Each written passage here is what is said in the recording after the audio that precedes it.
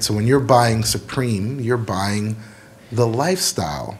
By the way, explain that to me, because at a certain point I kept hearing lifestyle, and I thought, I was always baffled. What does that mean? I kind of get the gist. So with today, lifestyle. Remember I was kind of going on my rant about, well, you can get anything you want now, right? Like it's a beautiful time for the consumer. The residue of that, for lack of a better term, is if you're a consumer, how do you choose?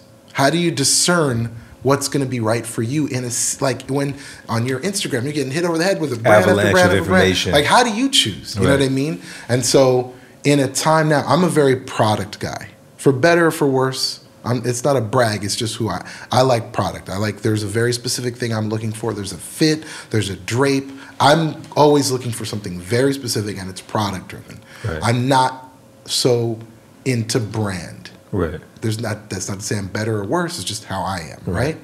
And so I'm usually looking for a very specific thing, and when I find it, if it's cheap, if it's expensive, if it's whatever it is, I like that, and I'm going to try and make it part of my my how I dress. But not everybody's into fashion like that, but they still got to put clothes on every day, and it's hard when you're getting hit over the head. And so what streetwear has at least theoretically brought in is this way of kind of being able to do that at any price point, you know, and look at what's largely been younger, cheaper, not respected ways of fashion, but treat it like LV does.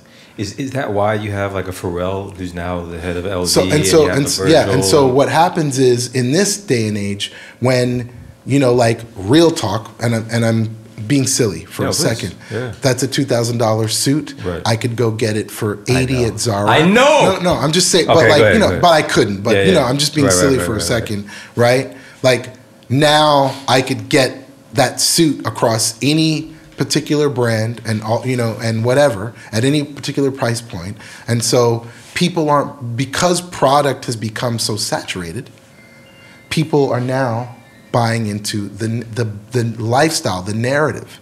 They're buying into what that brand means. When you say you wear a dress, when I say I wear this Japanese brand, it's already telling you something about who I am and what my sensibilities are.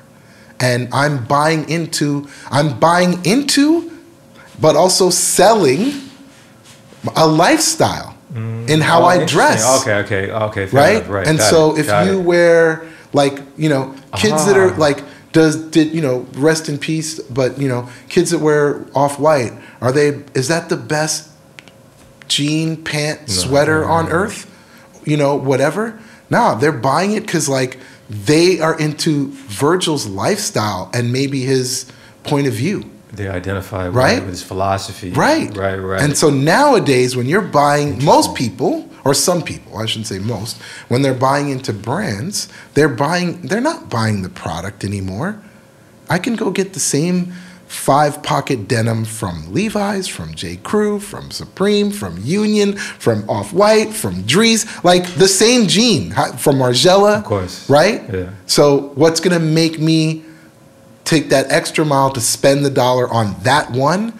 Well, that brand represents my philosophy, the lifestyle. Wow. You're buying into the lifestyle that you identify with. It sounds crazy, but it doesn't. That fucking actually dialed everything in for me. Yeah, and I think about that a lot too, because I actually wear a lot. I wear a lot of Margiela. Yeah. Although it's whatever, but because for me, by the way, at this point, I'm like a Margiela mascot. It's embarrassing. I'm walking around full Margiela. I feel like an idiot, you know, walking around. But for me, I don't want brands on me. Yeah. I like this kind of. There's a mystery, there's a surrealism, you know what I mean, that I've bought into and that I see reflected in some of their designs. So that's very interesting. I mean, I think this is probably not to derail our whole thing. No, please, dude, go. I realized as much as we're like, oh, wow, and at some point I was like, oh, wow, this is age old. This is like, think about like, I started thinking about it when I got to the age where I could like literally choose the car I wanted to buy. Right.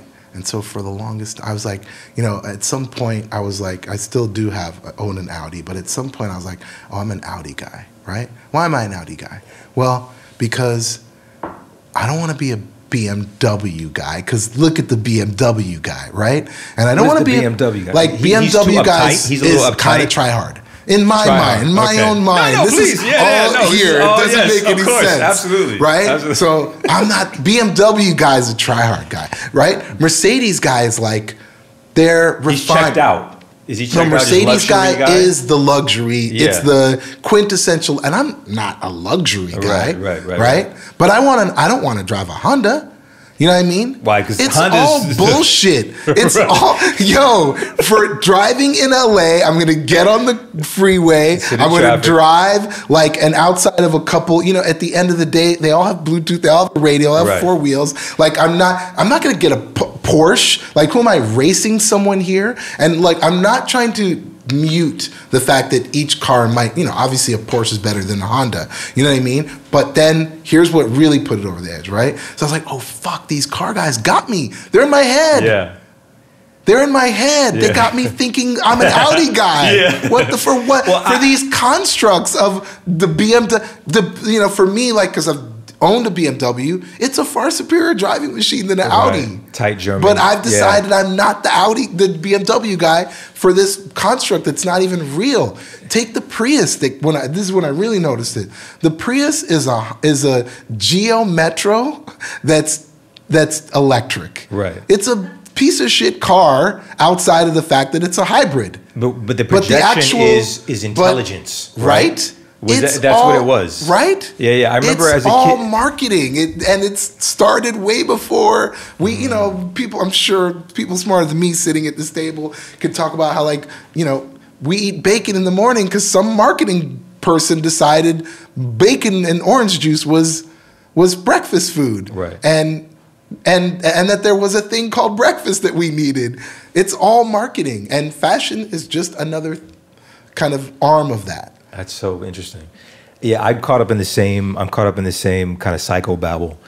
I drive a Tesla, and for me, I want to align myself with what I deem to be the most progressive brand that is for the planet, and is this is hyper intelligence beyond the status quo. That in my opinion, is kind of holding the entire humanity behind our status quo, the politicians, all the old ideas, all the slow-moving people, people who are stuck in their ways.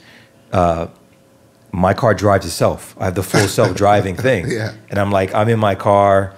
I'm a member of this intelligence elite. That my car is driving itself. These other people are in these dead cars. You're crazy. And I just You're a crazy person. I know.